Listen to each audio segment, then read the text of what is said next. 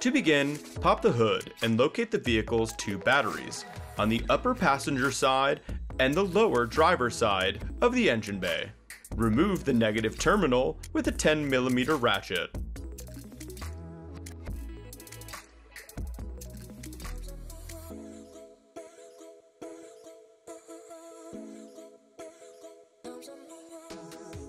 Once both negative terminals have been removed, detach the small fuse box and push it inside the engine bay out of the way. Using a flathead screwdriver or similar flat tool, unpop the tab that holds the T93 TCM in place and remove it from the engine bay.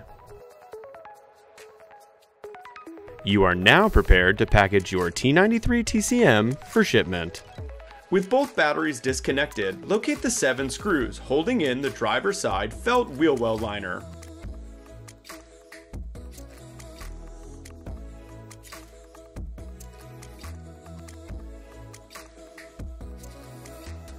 Using a screw gun and a Phillips head attachment, remove the 7 screws.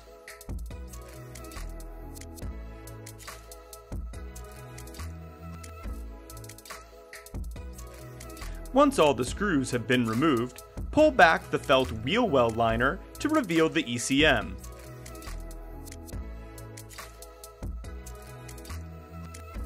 Push down the red tab and pull on the gray lever to remove the 3 plugs.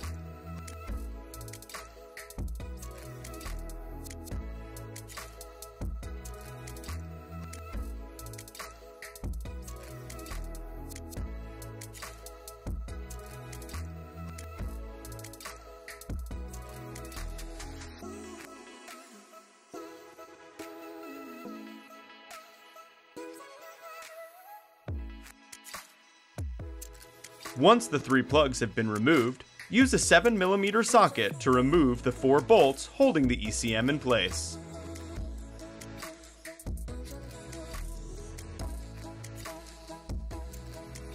Once the 4 screws have been removed, you can now remove the E41 ECM from the wheel well.